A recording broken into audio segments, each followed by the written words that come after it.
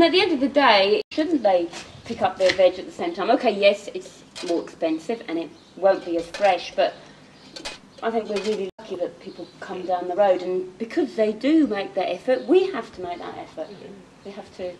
So provide a service. Yeah, it's a two-way street, really. And yeah. We like doing it.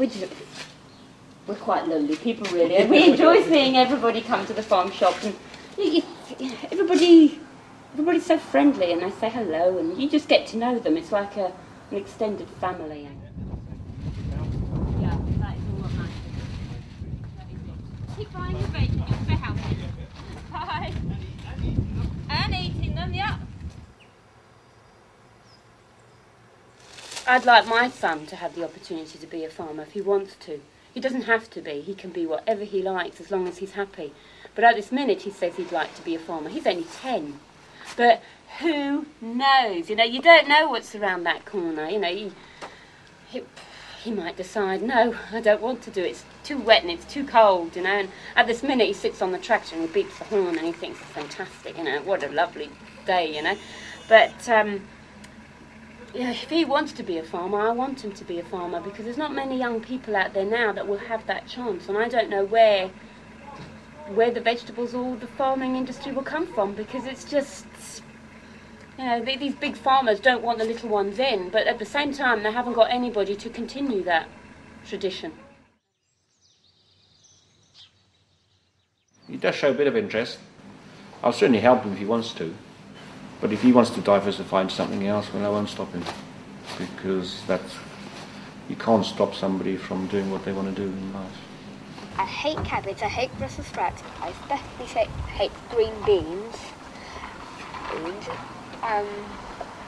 And they're just horrible.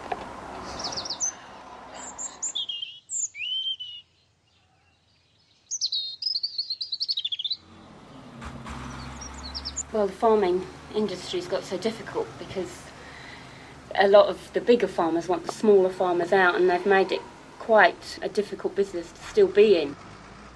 They want everything with us. All our veg here, our little shop out there, wouldn't be ours anymore. They want it.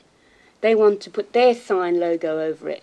It's just so sad when you think, like, when my in-laws came over in 1949, they arrived here, there must have been maybe 70 farmers out there during that time. And now we're left to about maybe 12, if that. And that is it. And it is just so cross, just because there's no need for it, no need at all.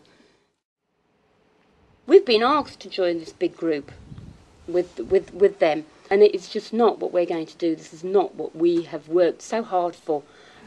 You know, if we let the bigger farmers get away with it, there won't be any farmers in 5 or 10 years' time, which makes me very cross, because I'm a farmer's daughter anyway. So. No, une poche. No. Mais c'est mieux qu'hier. Oui, ah bah oui. Ah bah oui. Plus grand,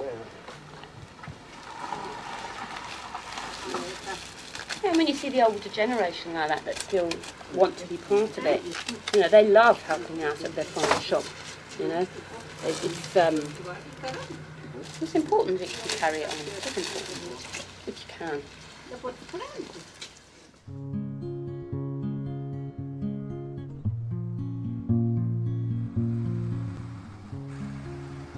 Farming is, you have to have pride in it. You've got to love it. You've got to love it to what you're doing. You watch it growing, you get the end result and you think, great, yes, I've done all right, I've done well. It doesn't always work that way, but you try, and sometimes it works, sometimes it doesn't. But that's life.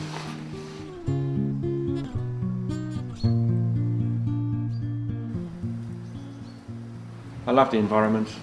I like nature as it is, natural way, living, fresh air. You go in the field, sometimes it can be early morning, you've got a beautiful sunset with an early mist. It's beautiful, it's really nice.